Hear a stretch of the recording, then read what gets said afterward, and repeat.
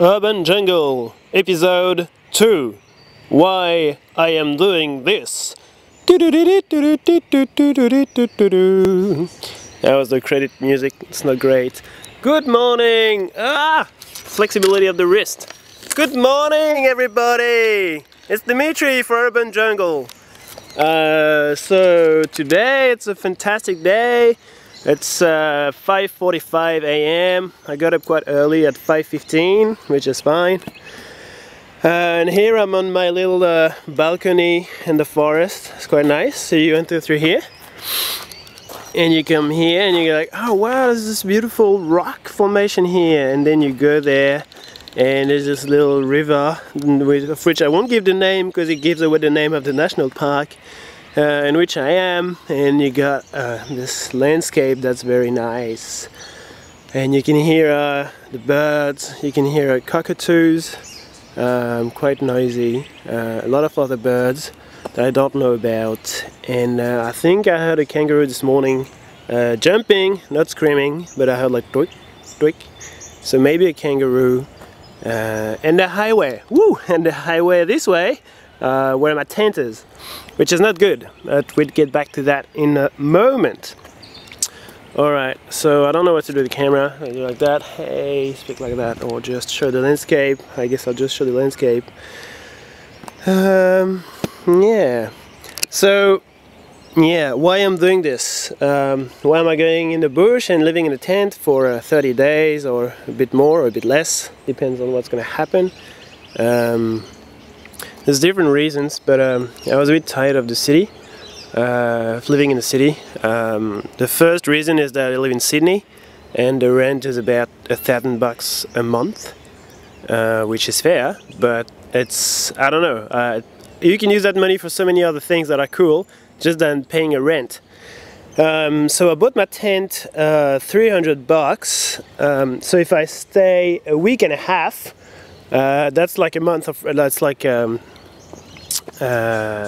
rent for $300. So if I can survive 10 days in this bloody park, which is really nice, then it's like living in an apartment, so it's fine.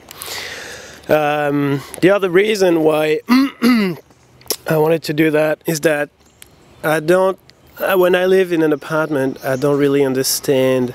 There's too many things. There's too many. Get back to me. Haha. Hey, there's too many. Out of focus. Sorry about that. It's too many. The view. Too many things we don't need. Like there's a lot of space. You got a living room. You got a kitchen. You got you got so much space that you pay for and you don't really need, because you have the space and you can do things. Like you own the space, but because of the walls, you don't really feel like you have that space, because you're in between four walls, and you can go in your kitchen and your living room, but yeah, like you don't need all that, and you need more like a horizon, like having no space, having no walls and full space. I mean, like there. And here, so I thought I'd keep it secret that I live in the bush, and the first thing I said was to tell everybody what I did. Because I'm too proud, or I don't know, it's just interesting to have different opinions, and I'm disturbed because it's weird to look in the camera. Maybe I look aside. Yeah, and shit, I really don't know what I was talking about. Yeah, I've told my friends we don't have the space. Yeah, and I say, hey, I have a very small house but a beautiful garden. It's a good joke. It is a good joke, but it's true.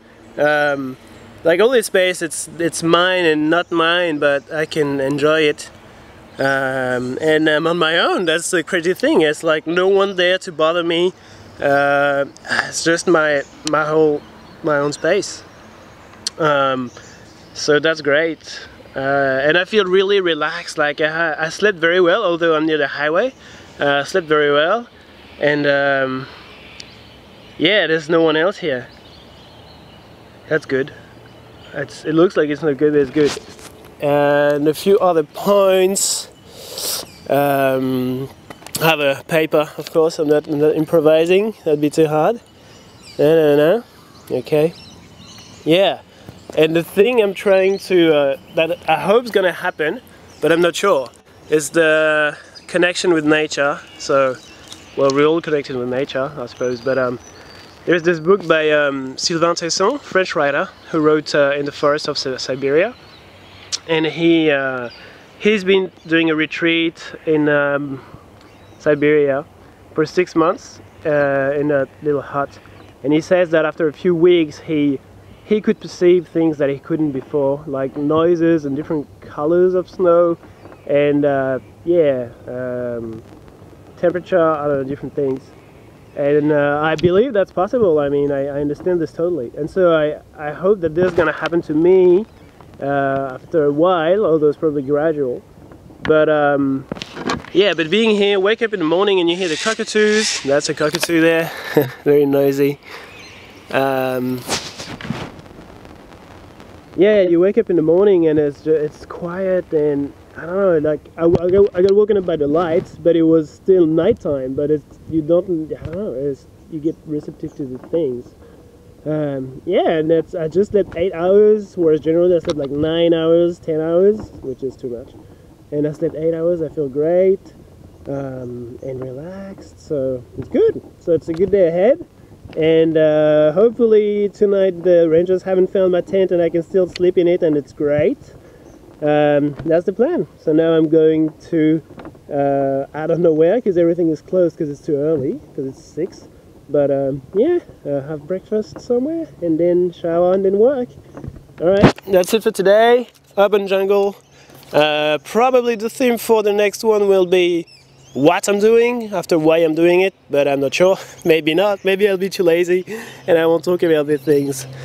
There you go. Alright guys, have a great day and see you very soon. Change the focus. It's better with a good focus, right? Alright, enjoy the view and enjoy your day. See ya.